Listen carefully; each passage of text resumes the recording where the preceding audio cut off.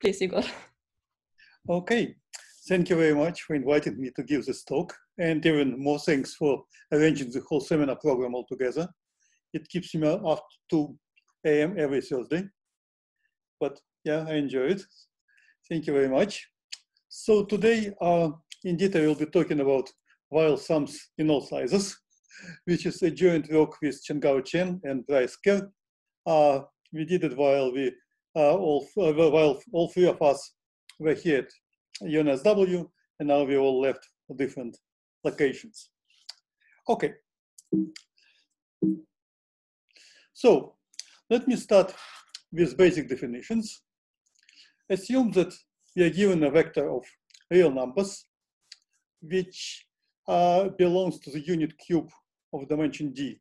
And in fact, it's more convenient to think about this cube as a torus. So we reduce everything modulo 1. So T of d is this d-dimensional unit torus. And then our main object of study is the following Weyl sum, which we denote as sub d un. It depends on 3 parameters. D is the degree of the polynomial in the exponent, ui's are the coefficients, and n is a variable of summation, and e of x is the exponential function of x with a coefficient 2 pi I. So these are all unit vectors. And as the name suggests, they're named after Hermann Weyl, who introduced and instigated the sums, and more significantly, he foresaw their great value for mathematics more than 100 years ago. And just in case, if you forget the definition, instead of putting the title and my name at the footer of each slide, I decided it would be more useful to put the definition. So I hope you can see it. So this definition will be always with you. And there is another set which will appear a little bit later. We'll talk about this. Okay. So when Hermann Weyl introduced the sums, he almost immediately found 2 very important applications. And actually that was their motivation to introduce the sums. In 1916, he proved that these sums can be used to show some uniformity of distribution results for fractional parts of values of real polynomials.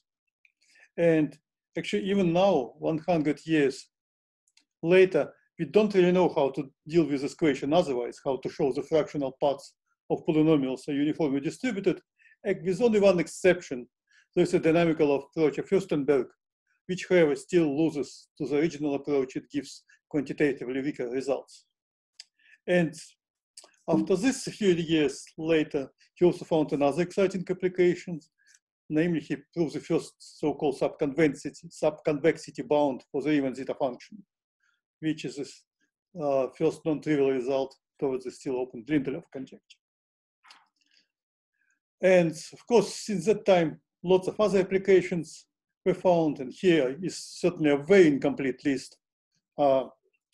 People obtained new bounds for the zero-free region of this zeta s, solved some other problems like varying problem and many other additive problems, found bounds of short character sums and also of L functions for highly composite modular, investigated low-lying zeros of L functions, and so on and so forth. This is a very incomplete list, as I said. And there are some actually very surprising applications, which at the first glance has nothing to do with number theory. And maybe later I will describe some of them. For example, last year, Erdogan and Shakan found links between bounds of some very special Weyl sums and partial differential equations. A very unexpected link. Okay. Now, let me first explain what we know about Weyl sums, and then we talk about things which we do not know. And our knowledge can be kind of classified into two classes: average values and individual bounds. And I start with average values. So for average values, of course, you can trivially prove that the average squares, and it's nothing but a Parseval identity, a completely trivial result. But if you make one step forward and decide to look at higher moments, for example, for the fourth moment, the equation becomes highly non-trivial.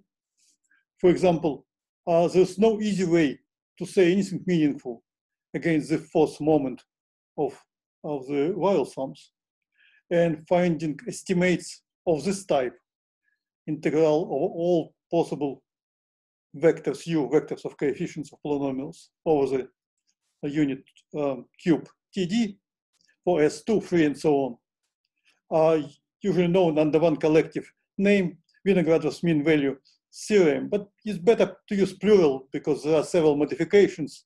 So, well, it depends on your point of view, whether you want to treat it as one theorem or as a series of theorems.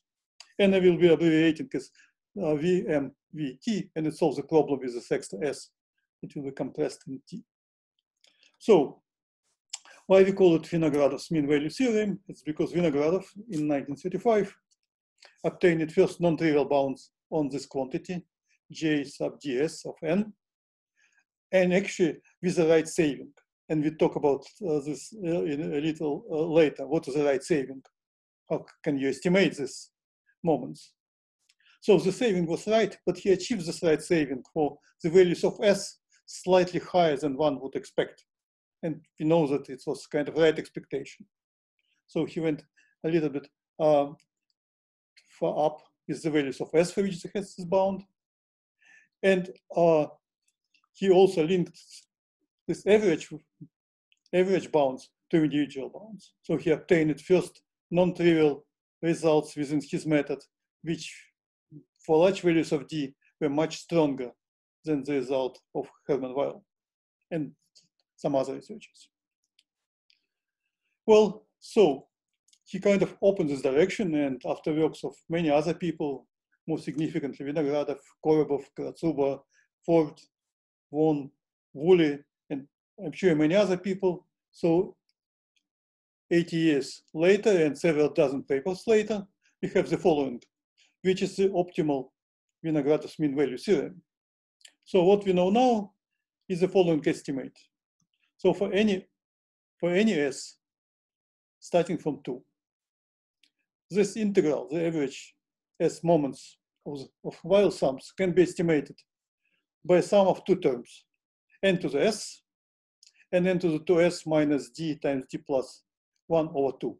And I ignore little o in the exponent. I will never mention them, even of course they will present in essentially all estimates I write today. So this result, which is optimal, and I will explain in a second why I call it optimal, is due to Trevor-Wooley for D equals 3. It was appears 2016. Then at about the same time, Bourgain, Demeter, and Guth establishes for D greater equal 4. And actually their method didn't seem to work for D equals 3 as far as I understand. And a few years later, Wooley made another step and extended this estimate to more general exponential sums with linear combinations, not just powers n, n squared, n to the d, but with linear combinations of d arbitrary polynomials. And later it will be important for us, so we'll come back to this. So now let's discuss why we believe that this bound is optimal. And it also kind of will help to understand how one can deal with the sums and how they behave. So I want to consider a generalization of my integral J d ds. I want to introduce another parameter, a vector lambda. So it takes the same moment as before, the S moment of Weyl sums, and twist it with an exponential function of the scalar product of lambda and u. So there is a linear function here in the exponent. Okay, so what I want to notice? I want to notice the following identity. If I take the sum, raise them to the 2s power, and open up, I will get linear combinations of these power sums. Because instead of writing the absolute value of s squared, I write it as s times the conjugate s. Conjugation just changes signs in the exponent, and I do it s times, so I have two s terms, two from each square of s, and they appear in this shape. And of course, this linear function of lambda will be combined in the same exponent, so we have this expression. It looks very cluttered, but actually they have very simple structure, which you will see on the next slide. And what I want to do next is to change the order of integration, to change the order here, and integration will move inside, and the product will go outside. So for each j from 1 to d, I have this single integral over uj, sorry. And now it's time to recall the orthogonality relation. Then when you integrate this function between 0 and 1, for some integer w, you have two possible answers. It's 1 when w is 0, and it's 0 otherwise. So you will see that these integrals, they become characteristic functions of this exponent being 0 or not.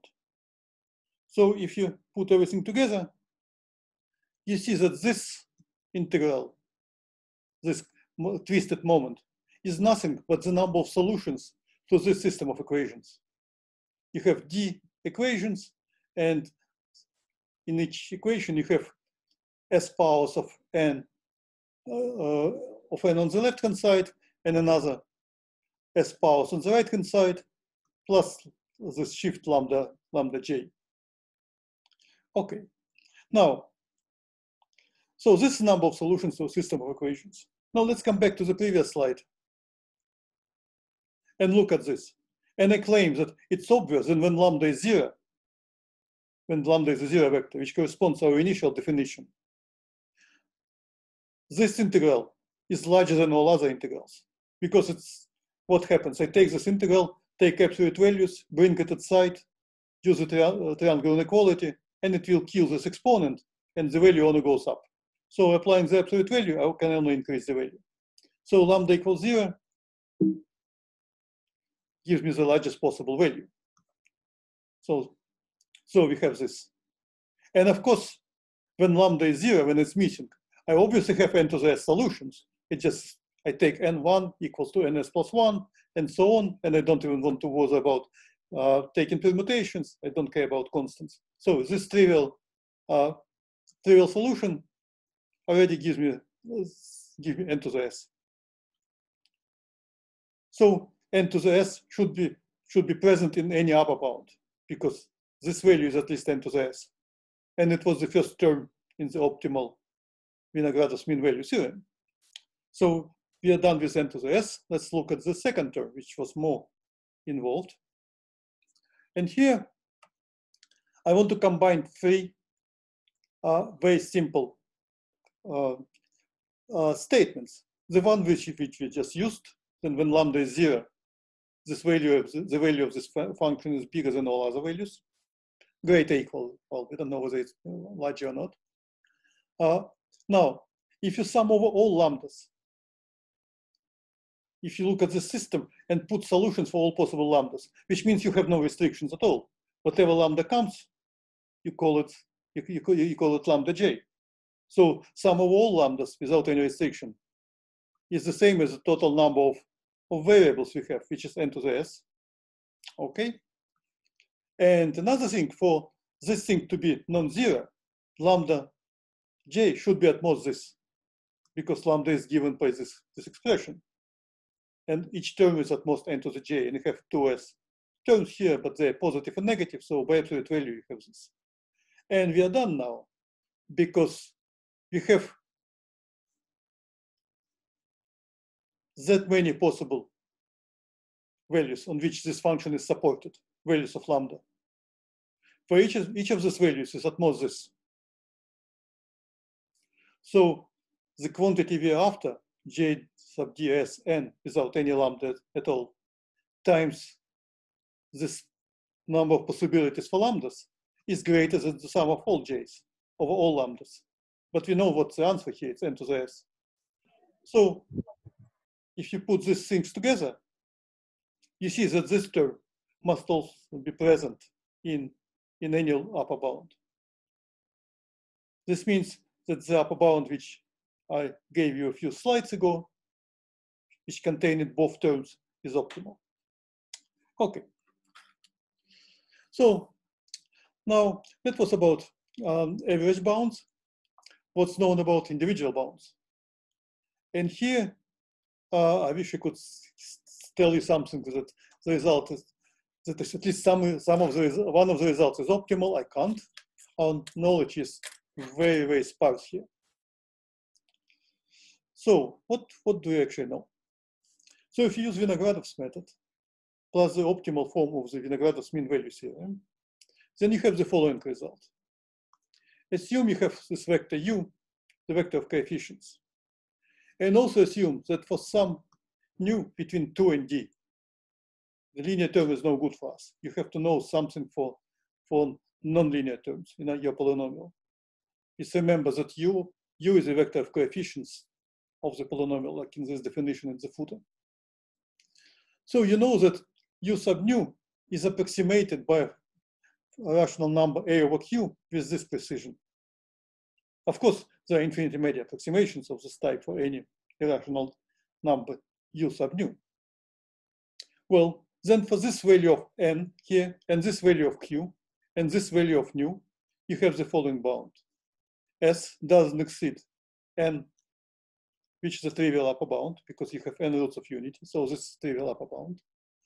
And notice you have some saving, because as you see, all these exponents are negative, so they give us no trouble.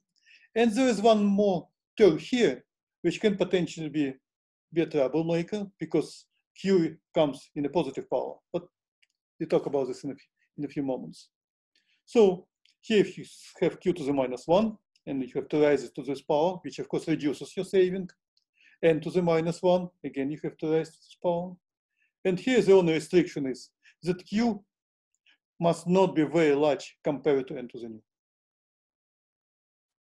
And right now, we don't really have any other plausible approach to have better bounds. So at some point, we need some new ideas. And let me just tell you that the formulation looks very involved, but it's very easy to see that any bound of this type must depend on the Diophantine properties of the coefficients u1, ud. For example, if all of them are integer numbers, then of course you have no cancellation. You have integer numbers in the exponents, so all these exponential functions take value 1, all vectors are aligned in the same direction, so you just have n. So you have to know something about ui's, how much they're different from integer numbers, which means that you have to have some information of this type. Okay, so this would, Igor? Unfortunately, everything I can say about Igor? individual bounds. So in summary, what we have almost complete knowledge of average values of the Weyl sums. Yes. Philip, you wanted to ask a question? Yeah, I had a question regarding the slide above. So the condition here is not symmetric in nu, or in the ordering of the yes. nus. Yes, sure. You would like to know this for the highest coefficient. Sometimes you don't. Of course, you gain more when nu is large. Mm-hmm. So if you have this information for the leading coefficient, it's better. Sometimes you don't. Okay. So this is why kind of the bound improves with your knowledge. And yes, it's not symmetric with respect to q and n. Yeah, but this is what this method gives. Okay, so what we know essentially everything we would like to about average values, and know something but very little about individual behaviors of Weyl sums. So what I'm going to do next, I will move to the part with some new results and outline some recent results which tell us something about the distribution of the Weyl sums. Namely, we look at Weyl sums of prescribed size, and as my title suggests, they will be small, large, or close to the average values.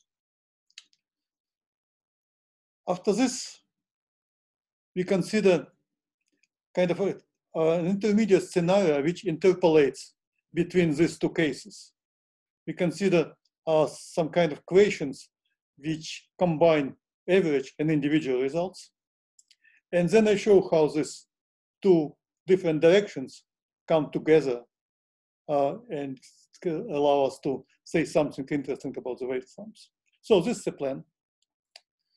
So let's talk about the distribution of values of the Weyl sums. So I recall our main tool, the mean value theorem. So this moment doesn't exceed n to the s coming from the diagonal solutions, and this term, which gives you the right saving. And we call this the right saving. There are immediate implications of this. So it tells us that when S runs between 1 and d times d plus 1 over 2, exactly this expression, then the first term dominates. And instead of n to the s, which is the trivial bound, it's n to the 2s, which comes for free without doing anything, because it's a trivial bound on this sum. You have n to the s, which means that on average, this sum is n to the 1/2, which is natural to expect because you have capital N vectors and you treat them as random vectors. So you expect something like the square root cancellation. It's not surprising that you have n to the 1/2. Now, let's take the largest possible value s before the second term takes over, which is this, as I said, this last term here, and they take this. And it tells us that if you ask what's the measure of the set of coefficients u for which the corresponding sum is bigger than n to the 1/2 plus epsilon. So you add a small epsilon to the exponent, a fixed positive number. And for this, you have this bound. So it's true for a set of very small measure, n to the more or less d squared epsilon. So you know that the number of sum, the measure of the set of large sums is small for each concrete value of capital N. Okay. Now you can do actually something more interesting. You could interchange the roles of n and u, and it's not immediately obvious. So what is true if you apply the Menshoff-Rademacher theorem is formulated here. For almost all vectors of the coefficients u, and for all values n, for all sums, you still have the same bound. So you have a universal set, a small universal set of bad values of u, you throw it, and then for all sums of all lengths, you have the square root bound. It's not a very difficult proof, but it takes some efforts to prove. Okay, so now we are ready to ask our questions. So what about typical values? We know that on average, all these moments suggest that S, the sums S with Weyl sums, should be about n to the 1/2. But typical values are not necessarily average values. And one of the equations, for example, is here. Is it true that for almost all u, for almost all coefficients, for infinitely many, or maybe even for all n, these sums are at least as large as n to the 1/2? The fact that the average values of this order of magnitude doesn't allow us to make this claim. Now, what about extreme values? For example, what can we say about the set of u, the set of coefficients, for which for infinitely many n, the sums are very small, less than n to the delta? Is it a massive set? Does it exist at all? Or maybe it's true for all vectors u, we do not know, at least not yet. The same thing you can ask about large values of S. What can we say about sets of u in the unit torus, in the d-dimensional torus, such that for infinitely many n, these sums are very large occasionally? So all these questions are widely open. And right now, we are not even able to rule out such ridiculous statements as this. Say for almost all u, in the d-dimensional torus for all n, all the sums of this size, n to the little o 1. This should be very, very wrong. Nevertheless, I have no idea how to prove that it's wrong. So as far as I know, it's still a possibility, even if I would probably bet my annual salary against it. Okay, so let's try to make some quantitative statements. And now I want to introduce a set E, which will be with us essentially all my talk. And it's also presented here. So the set E, it's a set of exceptional sums, which is defined as a set of U, the vectors which define our polynomial in the exponent, for which Weyl sums, which correspond to this U, are at least n to the alpha for infinitely many n. So these are polynomials for which there are large sums. And I define theta of D as the infimum of all alphas for which the set is of measure 0. So when alpha is bigger than this number, then for almost all U, sums are less than n to the alpha. So the exceptional set is small if alpha is bigger than theta D. So what I said before about the Menshov-Rademacher theorem allows us to claim that theta of D is at most 1/2, because for almost all sums we have the square root bound with little o, but because it's inf, it makes no difference. And it's certainly very natural to make the following conjecture, which Changao, Chen, and I kind of put officially in our paper, but I'm sure many people would guess the same, that this is just an equality instead of inequality. That theta of D is 1/2. That everything switches when you pass this threshold 1/2. That almost all sums should be at least n to the 1/2 and at most n to the 1/2 in infinity of. But as I just mentioned in the previous slide, right now we are not even able to show that theta of D is positive. This ridiculous statement on the last slide would mean theta of D is 0, which of course is not likely to be true. And we know nothing about this except for the case D equals 2, where we have some extra tools and extra possibilities, and then we know that the conjecture is actually true. So when D is 2 for quadratic sums, we know the theta of 2 is 1/2. Okay. So we know very little about the set, and we cannot say much about theta D, but we can say something if you measure the size of the sets, not via the Lebesgue measure.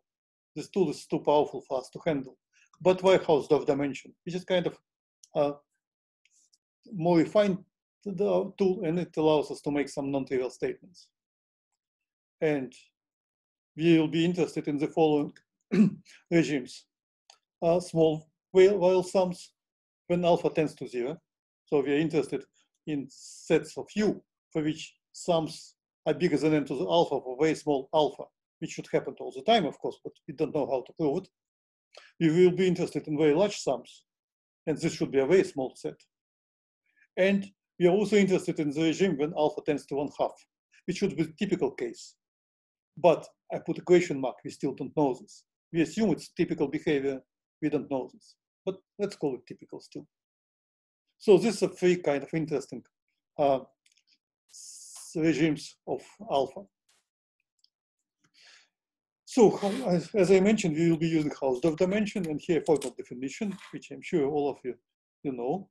So this is a this infimum of S, such that for any epsilon, there is a cover of our set A, which satisfies this condition. The sum of diameters of these sets Ui to the power S is less than epsilon, where the diameter is just the largest distance between two elements of U. So what do we know about these sets E sub alpha? Well, we actually know something.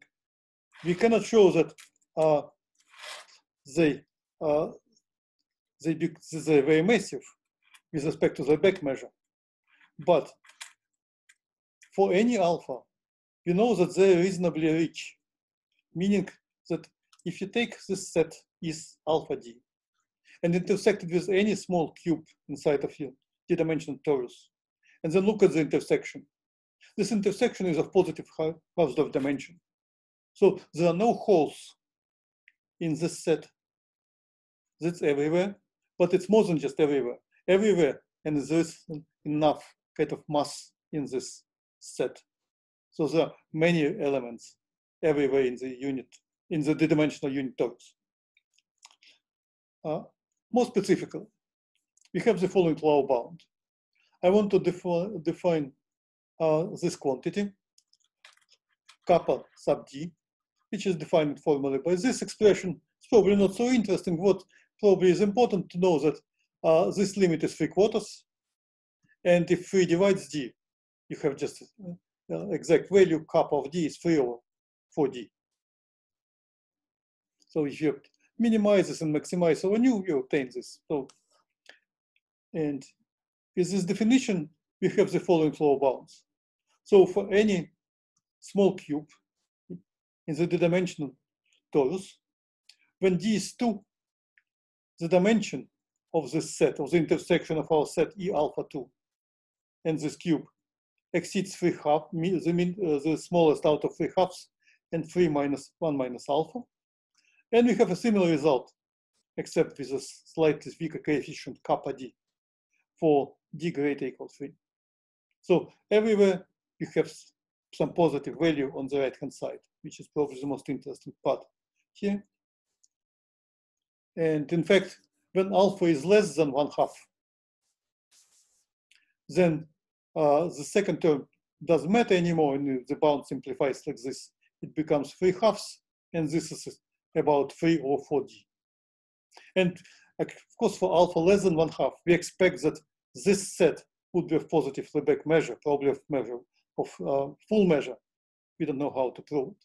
So our conjecture, which says that theta d is 1/2, it's exactly the threshold between small and large values of sums. Because if our conjecture is true and theta d is 1/2, then this set should be of Hausdorff measure d. And in fact, we believe that even stronger holds, that all these small cubes should also give you an intersection of a full dimension d. But as I said, it's just a conjecture, and we don't really know how to approach it. So far, we only have this lower bounds. Well, that was a result which holds for any alpha. If you consider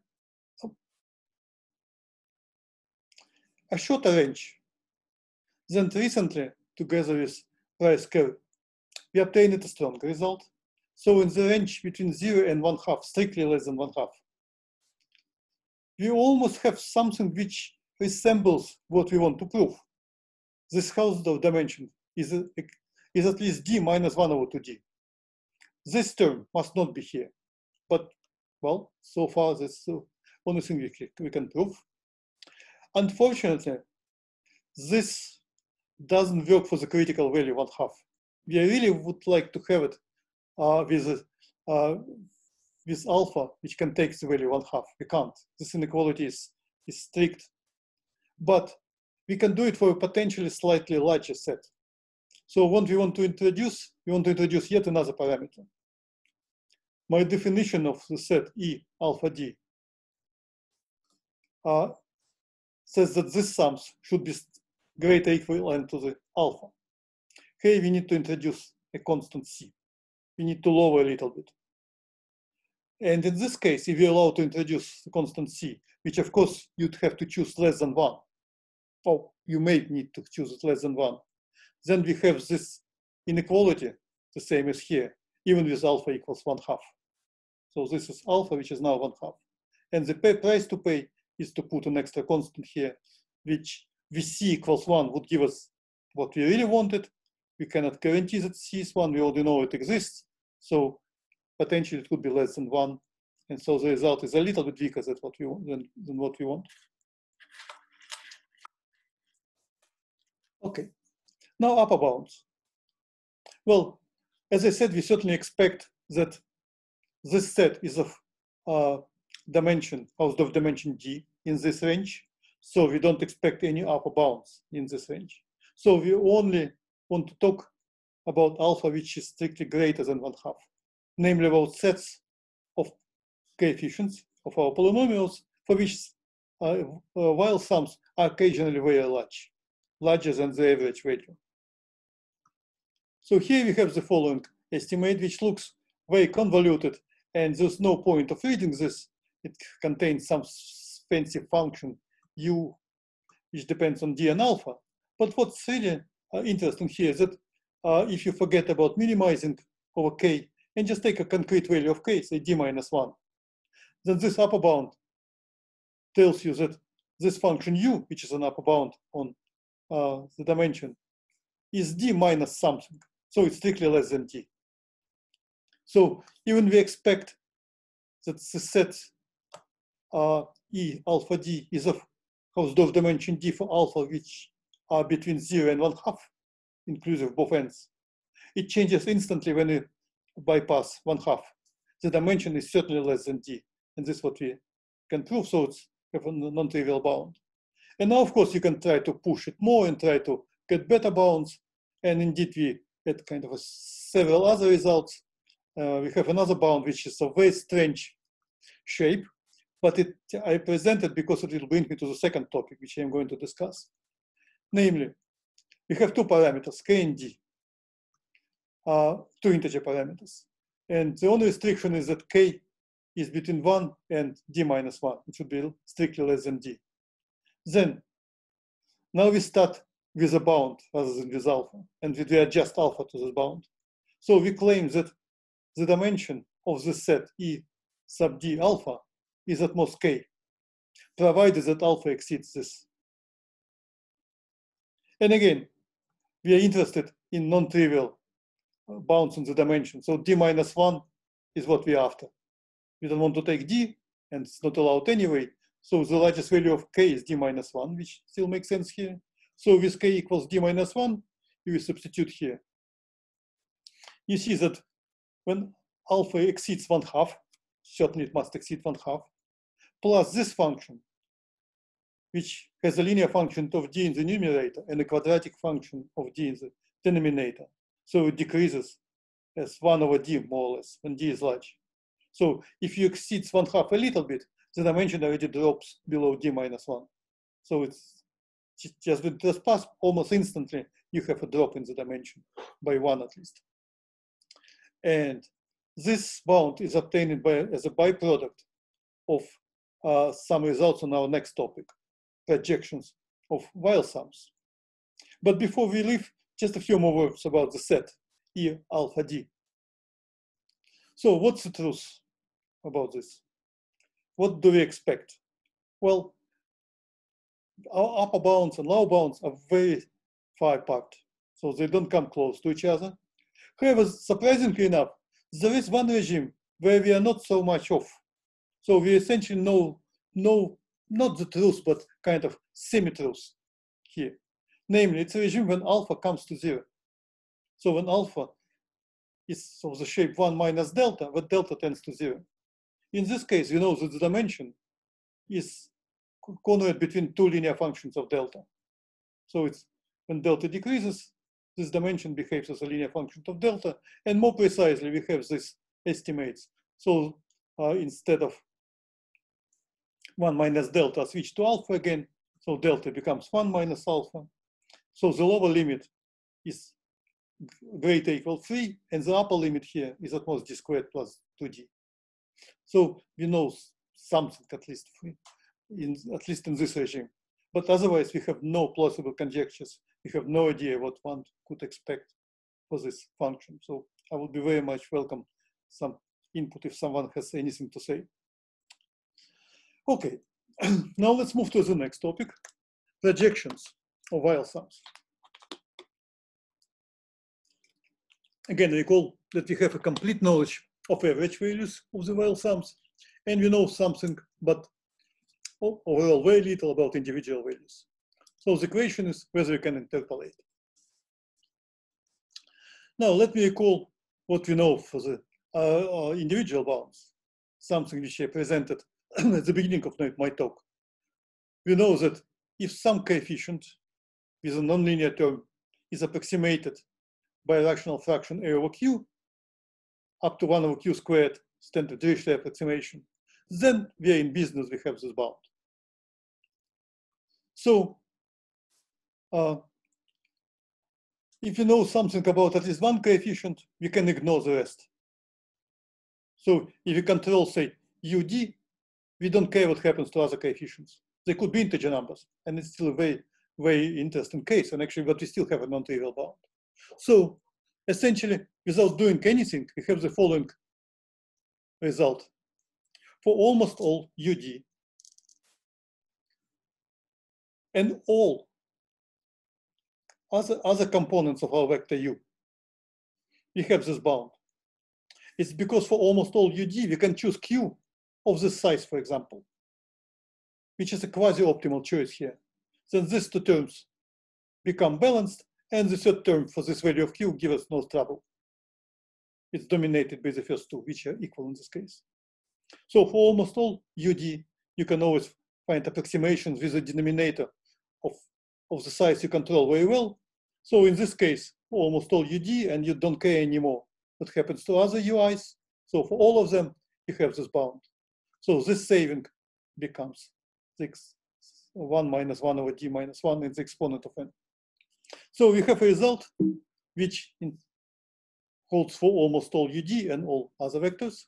And now you can ask what happens if you ask for a family results of this type. So what do you want to say?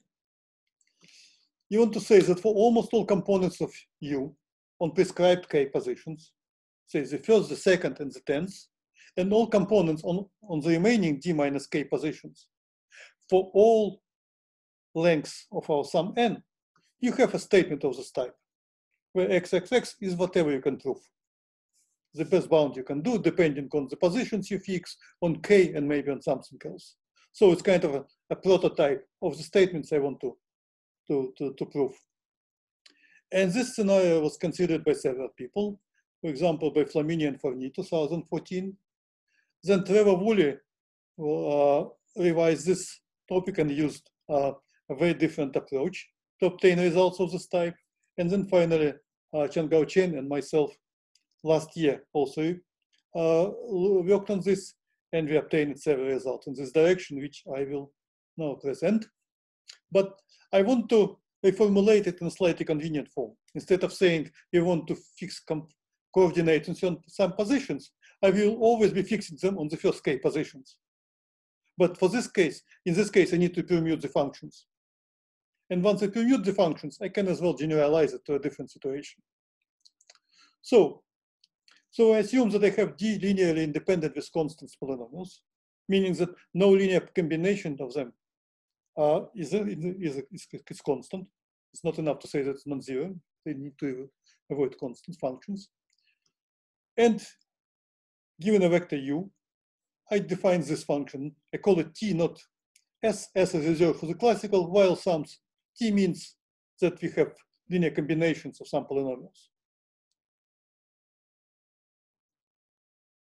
And of course, when psi I is ti, this is just a classical Weyl sums. Now, I take my vector u and decompose it into two parts. Part x of dimension k and part y of dimension d minus k. So my vector now has two components, and instead of writing t un, I will write t xy. So I will separate two components of u. Okay. And now, following this work of Flamini and Forni and Trevor Wooley, we are interested in bounds on the sums of the following shape. They should hold for almost all x and all y.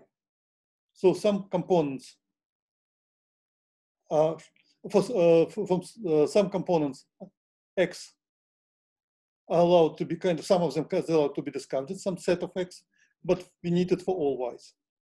Equivalently, we are interested in bounds on this quantity. So it should certainly have absolute value, and my apologies.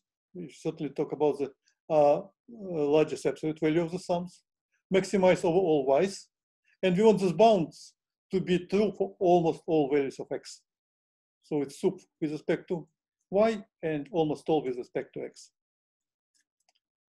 So an interpretation of this is the following. We take our sum T, UN, and project all the sums along Y components. And we take the largest sum in each projection. And we want a bound which holds for almost all X coordinates. This is what we call a projection. We basically just take all sums with the values of I, which is the same as projecting the sum. Okay, to formulate this the results, we need to introduce another important parameter, which I call sigma, with two parameters k and phi, of course. This vector of functions we are given. So to sum of the degrees of polynomials in the Y part, polynomials over which we maximize. And in this case, Wooley proves the following estimate. Assume that k is between 1 and d minus 1. So this means that you at least have something in the Y component, because k is a number, is a dimension of vector x. Then, assuming that our set of functions has a non-trivial Wronskian, it's a necessary condition, which is easy to see. For almost all x, you have this bound. The largest value of the sums, tips phi x, y over n, doesn't exceed n to the 1/2. Of course, 1/2 must be here, plus some losses, or what one would expect, what you know just for pure Weyl sums. And this gamma, which I call the gamma W in honor of Wooley, has this form. And last year, Changao and I managed to get a little bit better. We reduce this exponent gamma by subtracting 1 and 2 from here, which you can see gives a larger value. Okay. So the bounds are non-trivial if this exponent, extra exponent gamma is less than 1/2, because we already have 1/2, which means that sigma, the sum of degrees in the Y part, should be at most this. And please know that if we're in the classical case, when you just permute these functions t squared, t sub d, it's always satisfied. In the more general case, well, it's a matter of luck. It depends how your functions look like. If they contain polynomials of huge degrees, then of course you have nothing. This condition will be violated.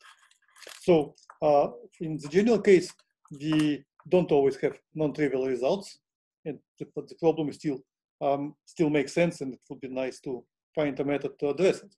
We also have some specialized bounds, but I probably skip this. It's not so important. But I want to come back to the link I mentioned. Link between projections of Weyl sums, something which we have discussed, and upper bounds on the dimension of this set E alpha D, the set which we defined here. To establish this link, we need to consider a new scenario, a slightly more general scenario, where we consider arbitrary projections. Before, we just discarded Y coordinates. Now we want to do something else. So we consider the collection of all k-dimensional linear subspaces of RD, and phi sub V denotes orthogonal projection onto this linear space V. So we project not necessarily with respect to Y coordinates, but we consider projections on other spaces. And very much as we did with E of alpha D, we consider this set, which define it exactly the same, except of the Weyl sum. I consider my more general sums with linear combinations of other polynomials, and the set of U for which the sums are large.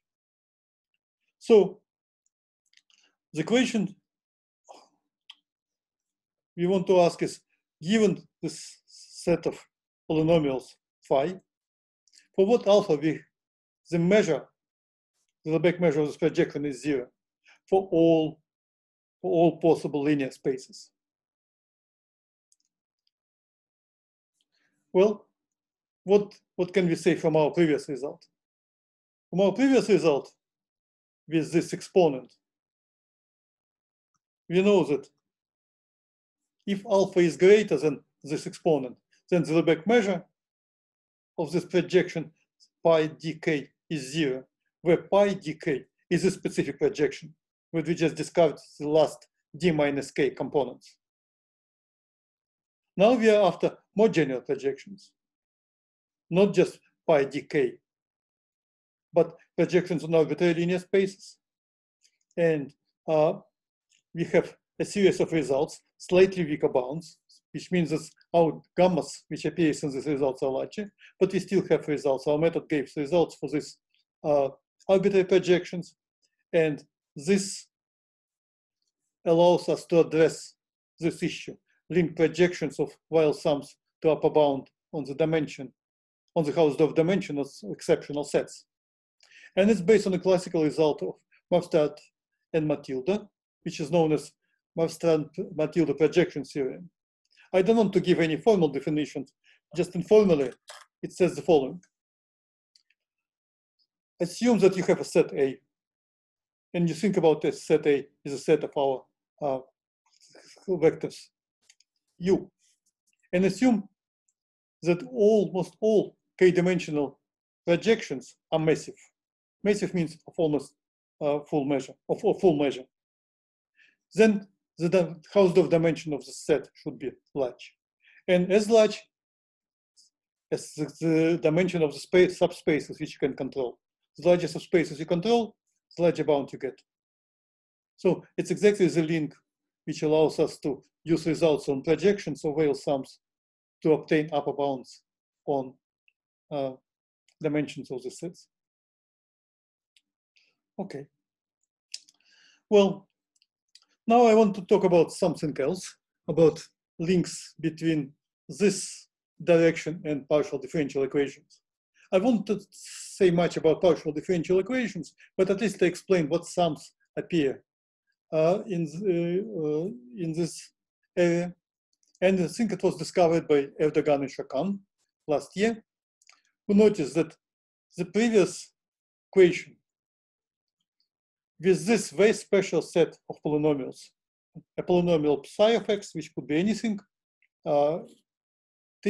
most commonly is x to the d, but not necessary, and this linear combination of phi of x and just x, so we have only two functions in your system. This functions appears in the investigation of some partial differential equations. So what we want? We want to answer an equation of the previous type, namely, we want to know what's the smallest possible value of theta, such that for any polynomial, phi of t, of degree m, any coefficient tau, which appears here, for almost all x, these sums are less than n to the theta. So you have d equals 2, you have only two functions, k equals 1. One coefficient is you maximize over one coefficient and take almost all values of the other coefficient. And you want to know what's the best bound you can get here. So it's exactly the previous scenario. And when Chengao and I looked at this, we thought that, well, it's a done deal. We just apply our result. Unfortunately, it didn't work. As I said, our previous results, they give some non-trivial bounds, but not always. It's never guaranteed. It depends on the luck, on the structure of the exponent. Here, we didn't get lucky, so we didn't get nothing with the result itself, but the method works. So basically, we had to revise our method in this particular scenario. And then we obtained some results. And well, as I said, this function is related to partial differential equations. And here, at least two particular types where this equation appears. And it was discovered by Erdogan and Shokan in their very nice paper. Of course, this sums looks very strange and nobody would probably look at them, but their existence is justified by these links.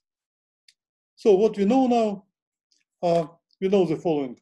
So in their paper, they proved that you can take theta. Theta m is the best exponent, the best value of theta, to be the smallest out of these two quantities. This comes from the classical Weyl method, from the Van der Kolk method, and this comes from Vinogradov, Bourgain, Demeter, Guth.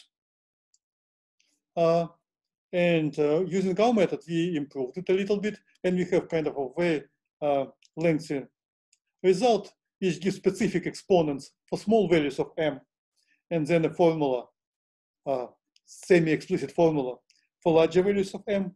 But the upshot is this function r of m is about square root of m, so ignore it. And this 0 and 1 also ignores this. So what we have in the denominator, we have 2 times Sm, where Sm is more or less m times m minus 1 over 2, whereas they have m times m minus 1. So it's twice larger or smaller, depending on the point of view, asymptotically for large values of m. So this is what our methods give. And just in the remaining few minutes, I want to outline very briefly ideas behind the proofs. So how we obtained these results. None of these ideas is new, but we put it in a slightly different context. Well, the first idea, which was used by many people, starting from Vinogradov, is the continuity of Weyl sums. So it says the following. You have two vectors of coefficients, u and v, and assume that they're close to each other. Because you work with continuous functions, of course, the sums will be close to each other as well. And you can make a quantitative statement of this type. Okay. So, and this statement actually works as stated and has been used. But we notice that this can be used only in the first step. And we introduced something which kind of was used recursively. And we invented something which we called self-improving argument. So you use this principle as the first step, and you have a result. And you know that for almost all values of u, your sums are small. And please remember, they're small for all values of n. It's important. This is why changing the order between n and u was, in our results, was very, very important. So now for almost all values of u, the sums are small. Next time you estimate the difference between su and sv. You use partial summation, and in partial summation, you obtain sums of this type, for which you already have a non-trivial result.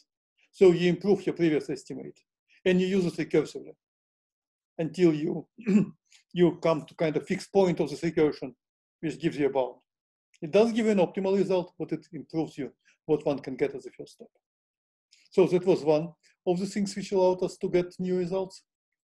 And the second idea is also a very old idea, which also goes back to Vinogradov. In fact, appears even before his mean value theorem.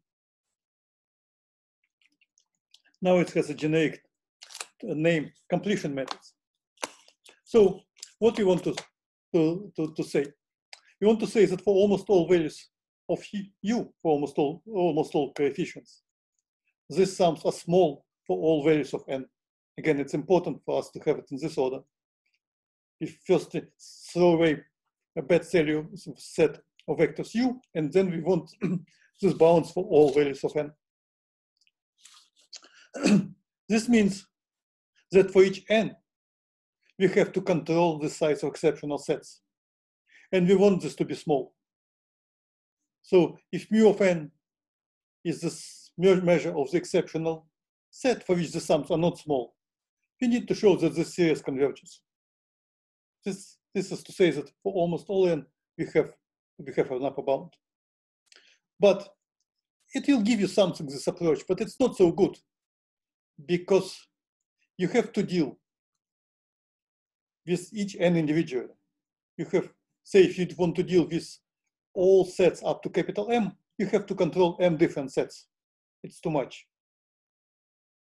This approach doesn't completely fail, it just gives a weak result. So what we did, we used completion methods.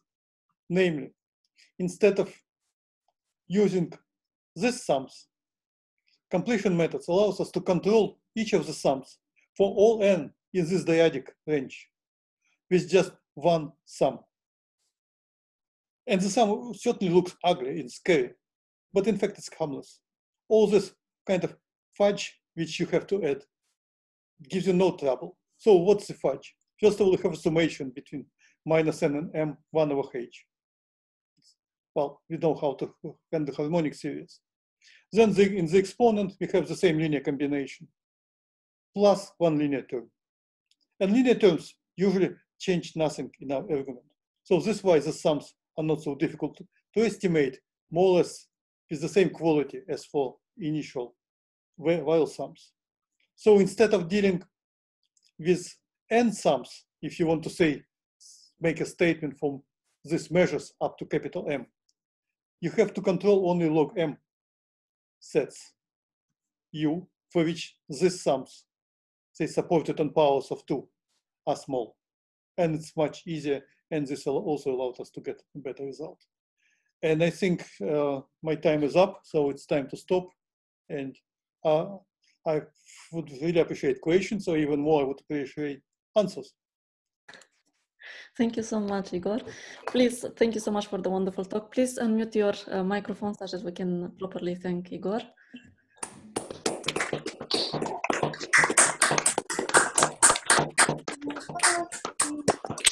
I'm going how to mute everyone.